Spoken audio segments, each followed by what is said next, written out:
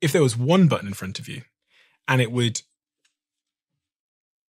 shut down every AI company in the world right now, permanently, with the inability for anybody to start a new one, would you press the button?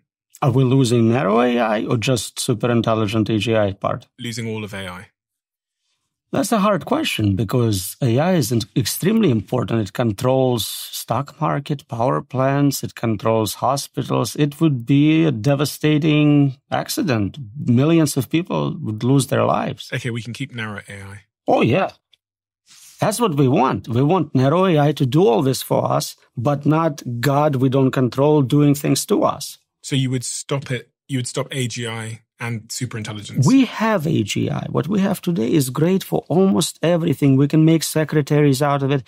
99% of economic potential of current technology has not been deployed.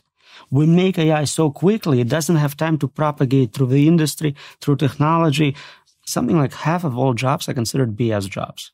They don't need to be done. Bullshit jobs. So those can be not even automated. They can be just gone. But I'm saying we can replace 60% of jobs today with existing models.